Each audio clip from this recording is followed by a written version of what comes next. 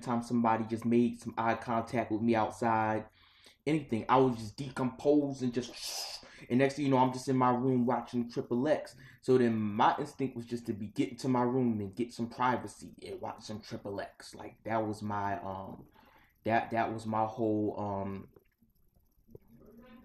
that was just my coordinates, my XY coordinates. Get back into my room and watch some Triple X.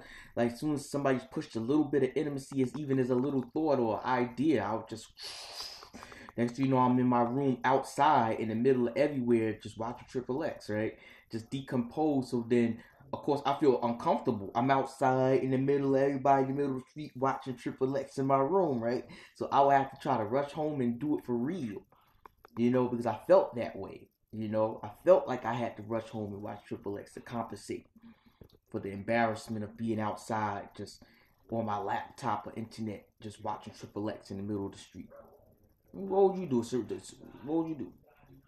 It's already over.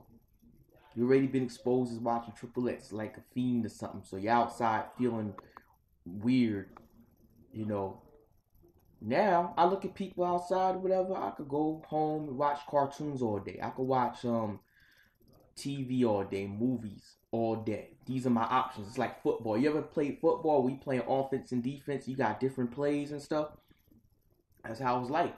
I got different plays now. I could go home and just do anything else.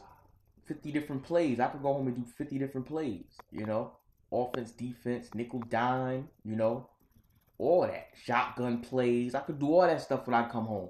And that's just a variety of being down with no P. You actually have more things to do when you get home other than just rushing home. You take your time, and you could really have a full, real, authentic day instead of having the same predictable food. I know some people call sex food, meals or something like that. That's what it's like.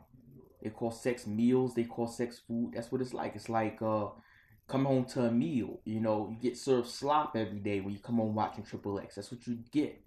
That's what you get when you're outside and you have a thought. Maybe you're at work and you have a thought like middle of the day. That's what you get served when you get home. You get served slop. Okay, let me go home, watch my Triple X. You're getting served slop that day.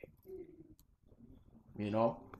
So it's up to you, man. You could go home every day just because you had a thought or because somebody pushed a little intimacy on you and you move back away from it. You could get served slop.